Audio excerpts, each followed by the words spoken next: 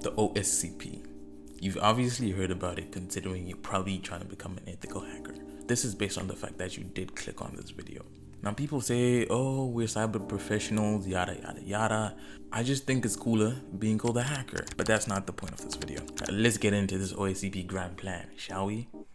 First of all, I'd like to address the changes to the OSCP, not in depth, just so that it fits into the plan and the scope of our preparation for the exam.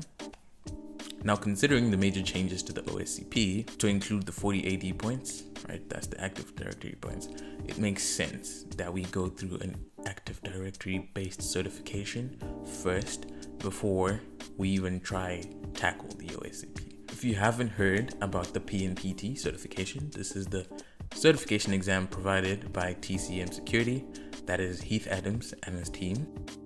This certification exam is mostly focused on Active Directory, and the course that comes with the exam, if you choose to buy it, to prepare you for the exam is comprehensive and very realistic. This way, if you pass the PNPT exam, that means you're probably ready for the Active Directory section of the OSCP, no brainer, right? Plus you would have bagged another certification. Who doesn't want that, right? Yeah.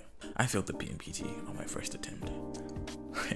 Right, but we shall go big and we shall get that certification, and once we do, I know I'm good for the Active Directory section of the OSCP. I initially didn't take the PNPT as preparation for the OSCP. I just took it as another certification, a great certification, right, to learn Active Directory penetration testing.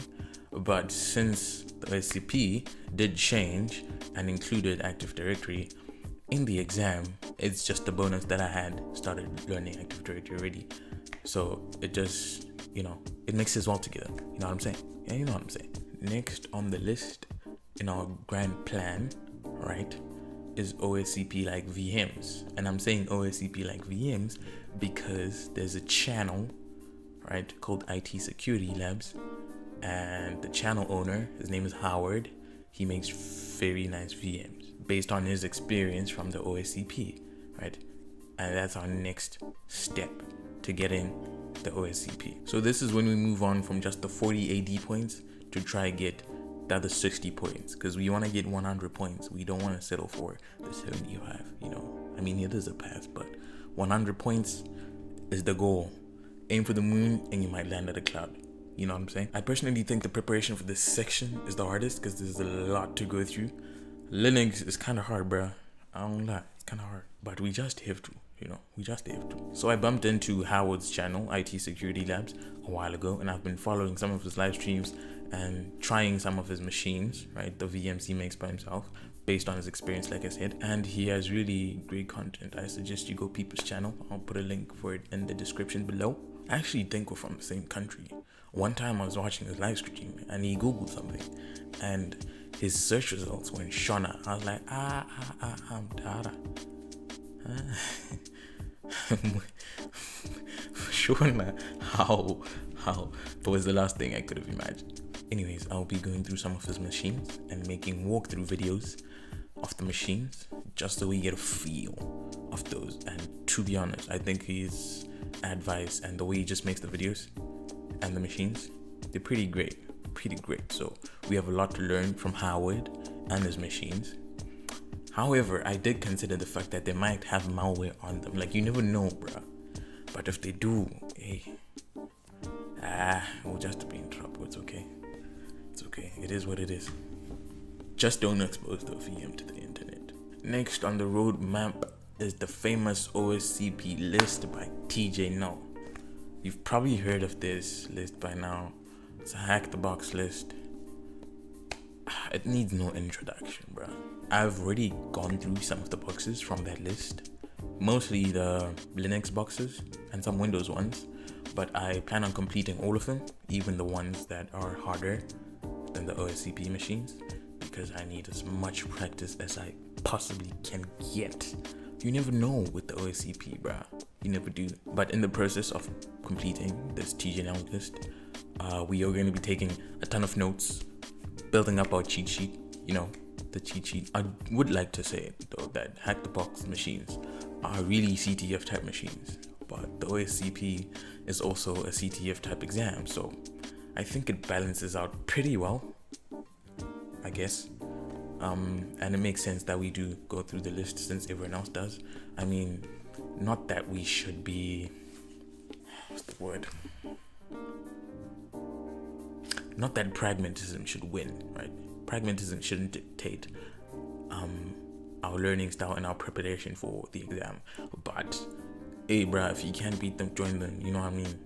Do the list, we shall do the list and shall complete it and make it a very nice cheat sheet. After the HackTheBox TJ Now list, we are going to try and get more preparation on Active Directory apart from the PT and the course and the exam by doing Cybersec labs. I've personally never used this platform, but I have heard that they have great Active Directory machines, and I do plan on testing them out for myself, and I'll make sure to leave a review on the platform once I do that. But until then, I have no idea what to expect from them, but I just do expect great stuff. I mean, it is preparation, so we should take it. Lastly, the conclusion of our master plan. We've come to the end of the plan, and it is doing the proving grounds by OSCP themselves and going through the labs, right? I've personally not decided how much lab time I'm gonna get. That'll probably depend on my wallet, mostly, I guess, but depending on how I feel at the time when I do purchase the labs, I might get 30, 60, who knows, but this will be the last step in preparing for the exam. I do hope that I'll be able to breeze through the labs, right, the machines in the labs, considering how much preparation I would have done by this time, and if not, it'll be disappointing, but still a learning opportunity, and we shall take it. After the labs, we shall book the exam, take the exam, and hopefully pass it on the first attempt. If not, maybe the second. If not, maybe the third. Yeah, once we get to the fourth, we'll be standing on some shaky ground. You might not want to do it again, but it has to be done, right? Whatever comes our way, it has to be done. Join me on this journey to prepare for the OSCP. If you are already preparing for the OSCP, I already have one person who reached out via LinkedIn.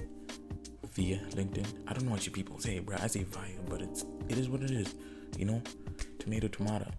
I have a person that reached out via LinkedIn, and they are preparing for the OSCP, and I was like, bet, let's do it together. And we might just consider making a Discord channel if more people keep coming through. But there are a ton of OSCP preparation groups, study groups, Discords, Reddits, subreddits, bruh. There's a lot going on around the OSCP, so you will find people to study with.